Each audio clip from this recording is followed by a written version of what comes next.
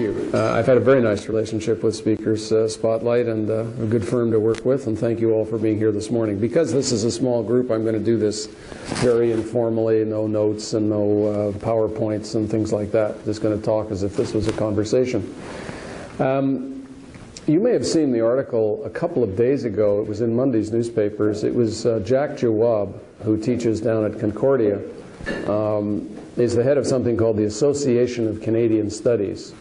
And they did a survey, and they asked Canadians for what they were most proud of about their country.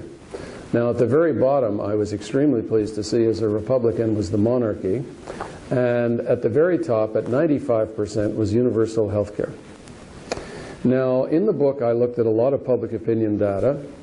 And if you ask Canadians what is the most important symbol in the country, they don't say the Charter of Rights and Freedoms, they don't say Parliament, they don't say multiculturalism, the RCMP, the CBC, they say healthcare. And this is very weird if you think about it. If you ask a Frenchman what makes you French, they will say la langue française, la civilisation française. If you ask a Brit, they might say the National Health Service, but they'd also say Shakespeare and Churchill and the Battle of Britain and so on, Trafalgar, whatever. If you asked a German, they'd say Goethe, Schilling, Beethoven. If you ask our French-speaking fellow citizens, they would say, c'est la civilisation française, le fait que notre noyau de la civilisation s'est installé au bord de la Saint-Laurent il y a 400 ans. On a survécu, on est toujours ici, on est en plein établissement. We're the only people in the world who define ourselves by health care. And that is very weird. And it also makes a debate, a discussion even about health care difficult. Because we've made it existential. We've made it who we are. So it's not like some program that you can discuss in a more rational way. In English-speaking Canada, it's an icon. It's who we are. And that's why political people, for a long time, in my long experience, which goes back 40 years almost, have been quite afraid to talk about this issue in a straightforward way.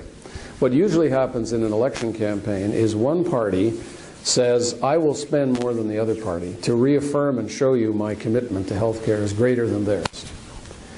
And there's no serious debate about whether the system is good, whether it should be changed. One of the other reasons why we have trouble talking about it is because anytime somebody says, you know, maybe this system isn't as good as it should be, and maybe we should re-examine some fundamental parts of it, you're immediately accused of wanting US-style medicine. And there's nothing that makes a Canadian's moral superiority beat more strongly than thinking that we're better than the Americans. Now, I don't want US-style medicine. It has its strengths, and we can learn things from that. But they spend 17.6% of their GNP on health care, and we spend 11.7%. So they're spending 50% more of their national income on health care, and they're not getting 50% better aggregate health care outcomes. So you'd have to be a bit screwy to junk this system and buy it into theirs. But the defenders of the status quo of our system, who've dominated the debate for a long time, are always making Canadian-American comparisons, always to the honor and strength of Canada. And the subtext is that if you open up a debate, you've got some kind of hidden agenda to bring US-style private two-tier medicine to Canada. I like to tell audiences, you know, Jean Chrétien, who was great at things like this, used to say, down there, they check your wallet before your pulse, and everybody gets pretty nervous, right, because it confirms the prejudices that we have. So the first thing to do is to banish the US comparison. Just forget that because it's not relevant. We're not going to have their system, and forget it. It's a bogeyman.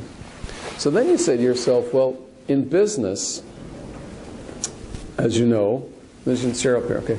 In business, you have to benchmark yourself all the time. How are we doing against our competitors? So you should do that in public life too. How are we doing? So this is something that Canadians don't usually do because the only benchmark we have is the United States. But the only fair benchmark is to compare how we're doing with the other countries that have largely public health care systems, which is what I did. That's an apple and an apple comparison.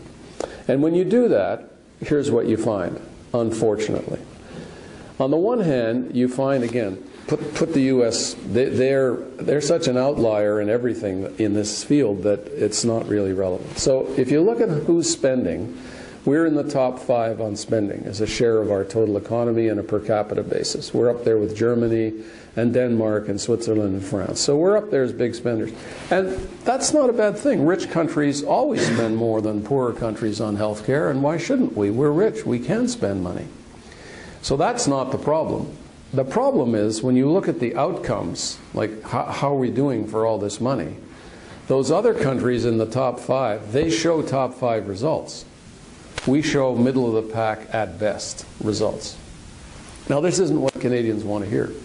Most political people, in my experience, want to say, and always do say, we have the best healthcare system in the world. And Canadians want to hear that, desperately want to hear that. Unfortunately, and Mr. Romano, when he did his commission a decade ago, said it, and said it repeatedly in public presentations. And audiences love to hear it. The painful fact is, folks, it isn't true. Our system is middle of the pack. Now, I didn't bring along, because I didn't want to bore you, but there's a lot of material on this.